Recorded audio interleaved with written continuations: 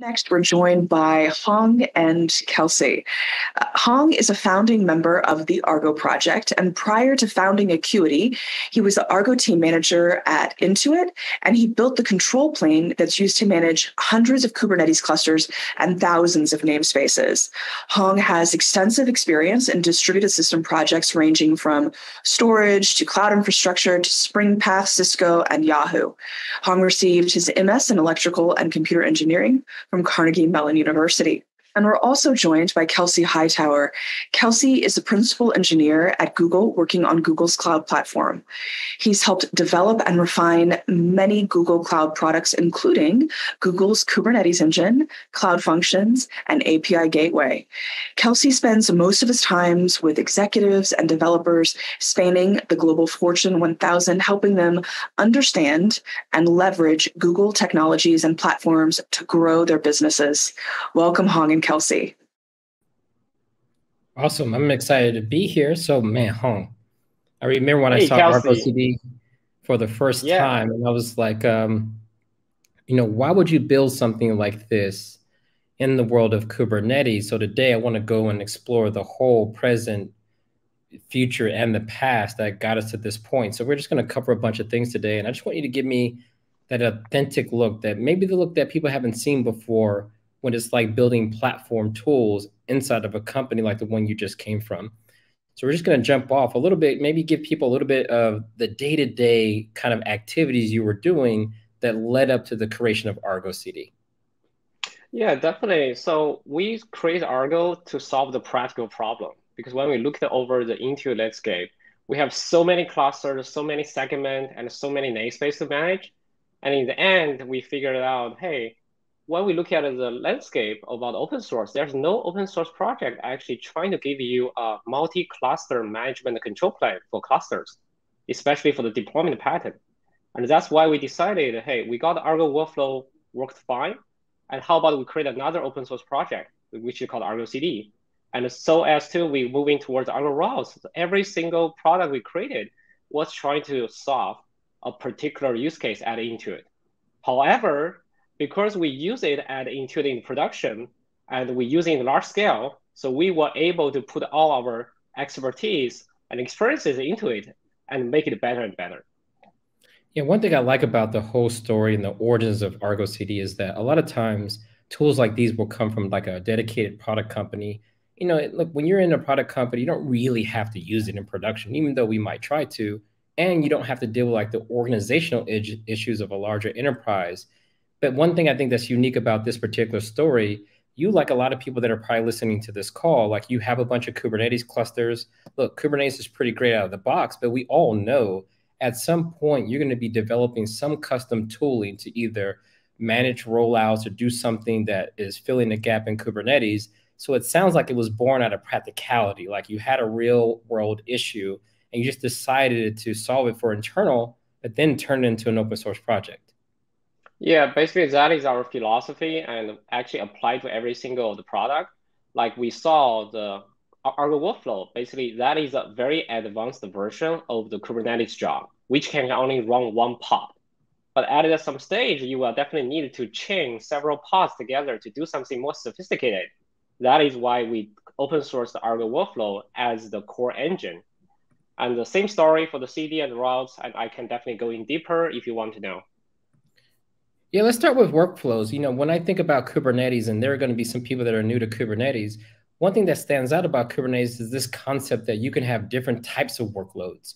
Like the first workload I think most people get familiar with these days is the deployment workload, right? This concept of here's my application, all of its dependencies, and then I can hand that off to Kubernetes and it will do the right thing.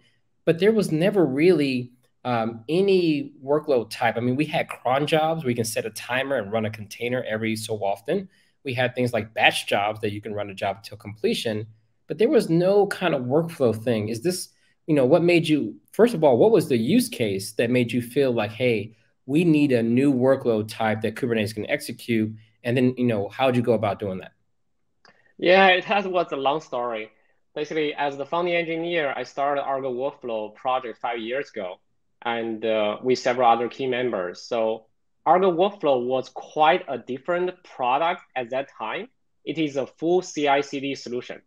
And with a lot of features, a lot of the complications, it's quite heavy. So until then, we decided, hey, CRD is there, which is great, revolutionary. And we said, hey, we took that opportunity to rewrite it, because instead of trying to do some proprietary or very complicated thing, we want to make it Kubernetes native, because that is kind of like the spirit of the open source. You want open source something and make it the core and enable others to do additional things. That basically makes Argo, initial Argo and Argo Workflow so successful. Basically, boom. So many people are building things on top of it because we made the right decision to make it the core and Kubernetes native. Kubeflow, many other products basically use it nowadays. Yeah, so it seems like you took all that, this idea of, a Kubernetes platform is a platform for building platforms, and you took the advantage of extending it. And the one thing that I thought was super helpful early on in the Kubernetes community, like the deployment object, right? Like kubectl apply deployment. And I remember before deployments, though, there was just replica sets. And right. I don't know if people remember those early days, but basically you had the command line tool, kubectl, trying to orchestrate the rollout of software. And if you close your laptop mid-flight, then it would just stop, right? And it was just this weird place like, does kubectl pick up and keep going? And so I don't think we ever gotten to a point where we had very sophisticated ways of rolling out software, and then Argo rollouts show up. What was the kind of motivation behind that? And maybe give people a little bit of how it works and how it's a little different than deployment. Yeah, we have no complaint about deployment. Deployment is the best generic workflow. Deployment orchestrator. It works perfectly. However, when we look at the Intuit landscape and understand better the operational dynamics, we have two observations. First is quite a good percentage of the instance actually happened around the software release. It's a big number, like 20, 50% of that. Second, we paid tens of millions of dollars to have the best logging solution, metric solution, tracing solution, great money. However, we use it most of the time trying to root cause some problem after something bad happened. So it's not trying to prevent something from happening, but rather than just root cause it. So then we say, hey, what's the point? So it's basically a no-brainer at that time is we want to build this feedback loop by using the metrics data to drive the software release. That's how we start that idea. We talked with our application team. They really love it. And then we create the Argo Rollouts. Nowadays, it is powering the TurboTax, QuickBooks in a large scale. And also, to our big surprise, is a lot of the other companies, including Spotify, Salesforce, PayPal, they share the same vision, and quickly they joined us and adopted it in their side also. That was phenomenal. Yeah, so I always explain to people when people say, what are the Kubernetes best practices? And out of the box, look, there's basic functionality there. But I always tell teams, like, you have a couple of choices. You can either buy or build some of these extensions. And these patterns are born in practice. They're born in production. And it sounds like you have to support your developers. My guess, you probably started like the rest of us, just use deployments, write some scripts, see what happens. And then it sounds like you found a better pattern and you chose to serialize that pattern to this thing now we call Argo Rollouts. Is that kind of the workflow? Yeah, basically that is, we don't want to make it to be more like proprietary or customized to us. Basically, we try to generate a general pattern. That's why we think that's beneficial to make it open source. And also we have this called the analysis template, which is quite flexible. So you can hook up on any logic you want, and that can help you to drive the blue, green, or canary. So we think that's the future pattern. We understand the Kubernetes trying to be like bare metal, but they want to do the hard problem, like in the hard way, make it solid. And it enables us to building on top of that to deliver more experience and better experience to others. All right, so look, you got workflows, you got rollouts. And so a lot of people would say, look, I'm just going to take these things and probably glue them together in my CI/CD tool. And you can pick any tool and probably just grab those two components and enhance their capabilities in terms of interacting with Kubernetes. But if we just go through the product line again, we get this Argo CD. So it seems like things coming back full circle where you go from, this big monolithic thing that you decide as a team to break up before you introduce it to the community. And now that things are broken up, my guess is there's some still challenges around. Like one of the big problems I see is how do you do all the things we just talked about across like multiple clusters? What was going on at Intuit? And then how did you all circle back to this as a solution? Yeah, we need a multi-cluster support from day one. The reason is Intuit is a large enterprise environment. And for a single application, you will have many environments in different clusters. You will have dev, staging, production. And even for the production, you may have 3 different regions to deploy. And you definitely need one control plane, make that much easier to orchestrate. Means you want to deploy to one environment, one cluster first, you then can propagate to the others. And that is basically our rational reason behind it. We need a multi-cluster manager. And secondly, one big reason we did Argo CD in this way is also its UI, its application-centric view, because we think application is the best granularity for application developers, SRE, and DevOps to collaborate and talk with each other and trying to make things better, rather than you using the namespace view or cluster view. That is just the granularity. It doesn't work in a large scale. Yeah, when I work with a lot of teams and companies, they always ask me about GitOps. Like, Kelsey, we got 100 clusters.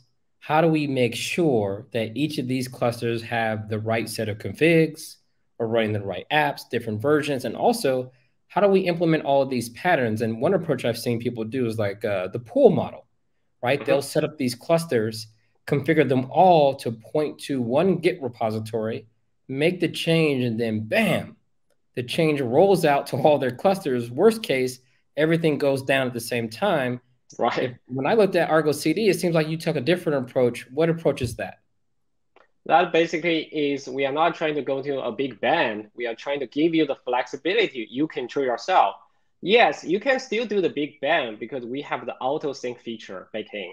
Means if you want in autopilot mode, so be it. But what we're thinking works the better is using your CI solution to orchestrate more in a granularity, basically to control what you want. Like you can go to the staging very quickly, but you won't have approval step for the production. So be it. Argo CD enables that and makes that very easy for you. All right, so now what I'm gonna do is pivot to the elephant in the room. I'm going to pull up the Acuity website. So I'm going to read the top of this. Acuity announces 4.5 million seed to modernize the cloud-native tool chain with Argo. Number one, I remember seed rounds used to be like $50,000 that you raised from like friends and family. So look, you're now raising A rounds as C rounds. Why leave Intuit? Why start a company around this? So it's actually not that complicated, very simple. It's basically a decision based on my own priorities. So Argo project is so successful because we spend so much effort in the community and we use it in production at Intuit. However, as the manager, I was struggling to balancing between the internal and external things. And as an engineer, you always have some struggle with priorities. That's common. Then I think this basically is not sustainable for me to keep the Argo project as my side project. I have to make a choice at some time. So that's basically my decision with my co-founder, Jesse. So we want to put a company behind Argo that allow us to be full-time to work on Argo and also not just help Intuit. We can help many other companies to adopt Argo in a large scale and share our experience in a large scale. That's basically our mission. So we want the Acuity to be the enterprise company for Argo. That is our solo focus here. Awesome. And just like any other great company here, as we wind down, look, the open source project is super successful. I think one of the challenges you're going to have going forward is that you're going to have all these people who have also decided to build their business and back their companies behind Argo project. How do you deal with like stewardship? How do you collaborate with the community on the roadmap? What's coming forward for the project? Definitely. So we want to make the project, the next stage is more extensible, means we are introducing a plugin framework. I think we're talking about Argo Workflow has plugin. We're also talking about Argo CD has plugin. And that's basically the direction we want to open it up more. So we will help the people to getting the customized experience they want, but the core part should still stay with the open source, the core thing. We're talking about the workflow engine, Argo CD as a GitOps engine, Argo Rollouts as the deployment engine. That's basically our direction. So we definitely want to supporting others to do the innovation on top of that. That's why we are happy to partner with all the companies. If you want to have the customized experience, we know you might need it. Like, find us. We are the expert in this area. Awesome. I think we're out of time. So I think one of the big takeaways is that Argo sounds like it's going to be here to stay. And I think a lot of people in the community are going to be looking forward to things like Argo conformance, how to make sure that there's compatibility. And it sounds like you all are working on extensions. I mean, with that, we're going to wrap it up for today. Han, where can people find you if they want more information or follow along what you all are working on?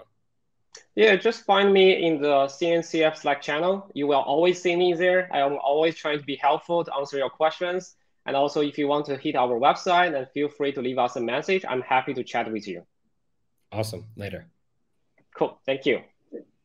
Thanks, guys. That was wonderful. To the audience, if you'll have additional questions, find Hong in the Slack channel or join us in the general chat. If you haven't already, please fill out our survey so we can make Argo even better and ArgoCon 2022 even better in person. Thanks, y'all.